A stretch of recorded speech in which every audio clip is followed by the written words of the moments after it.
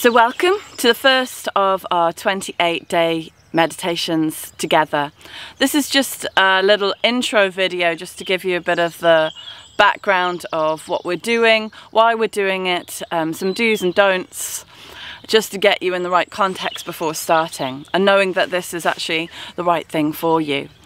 So the Everyday Hero meditation is a creative, active form of meditation. We are going to be clearing our thoughts. We're going to be allowing emotions that we feel to subside just for a moment each day in order to clear our channel of creation.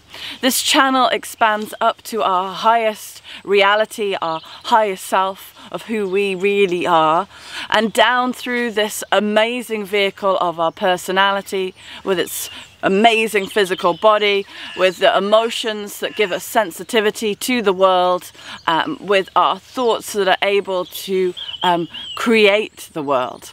And ultimately we're doing this together.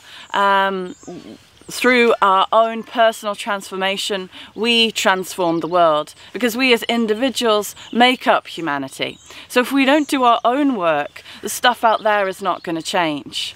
So that's very key to what we're doing together. These meditations, I will incrementally increase the level of awareness that we'll need, level of concentration. We'll start the first one that I will give you, you will do for 3 days, and then the next one for another 3 days, and so on. And if at any point you feel like the next one was just too far, then stay with the one before. If at any point you feel dizzy or lightheaded, open your eyes, take a few deep breaths, ground yourself, maybe a few stamps, and then come back to the meditation.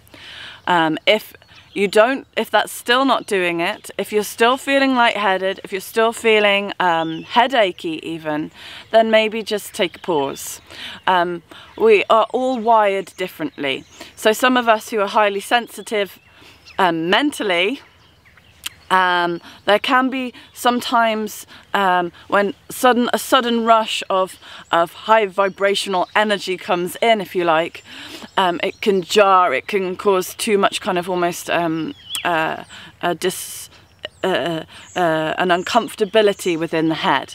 So for some of you, you'll find it hard to concentrate, and for you, that's just a symptom of where we are in society.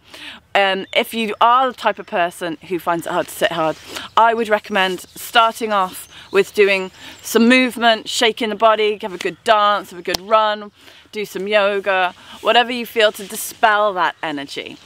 And then the next key is as aspiration. So even before you reach your meditation, before you press the link, I'm intending to spend the next 15 minutes meditating. Physically, you're asking your physical body to be able to sit, ideally sit for those 15 minutes. If you are very unwell, you can always do it lying down, but it's recommended that we sit up to try and prevent ourselves from going to sleep. This isn't a guided meditation, we are actively getting involved. So physically we need to be aspiring to be receiving and be comfortable. Emotionally we need to also be almost turning our gaze upwards. So it's like, okay, emotions, yeah, you've been taking hold of most of my life, most of my day. Right now I'm asking you to just to quell for a moment, so that I can look up to my highest reality. I can look up to my highest truth. What is the greater reality of life? And then in our mental body we have to do the same as well. So it's okay, there's thoughts to think about, there's things to plan, there's places to go, people to see, although in these times maybe not.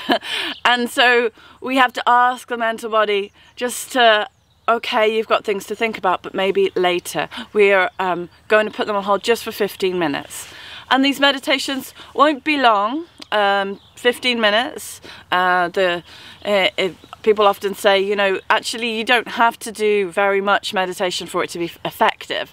You know, between 5 to 25 minutes a day is absolutely ample. You know, you don't have to meditate for hour upon hour to get increased benefits from it. And the types of benefits that you may see from this type of meditation is an increased awareness. That's really what we're aiming for here. And with that increased awareness, we are able to focus better. We're able to make decisions more effectively. We're able to separate ourselves from those emotions that lead us into reactions instead of responses.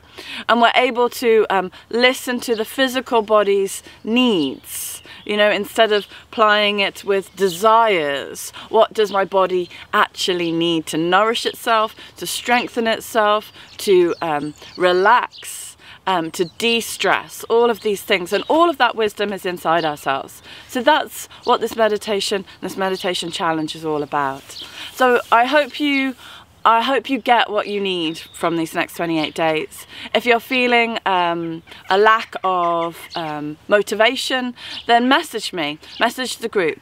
I'm going to set up a Facebook group so you can all connect with that. Equally, if you're the type of person who doesn't like to share, that's not compulsory at all. So enjoy the journey, guys, and we'll see you in the next video.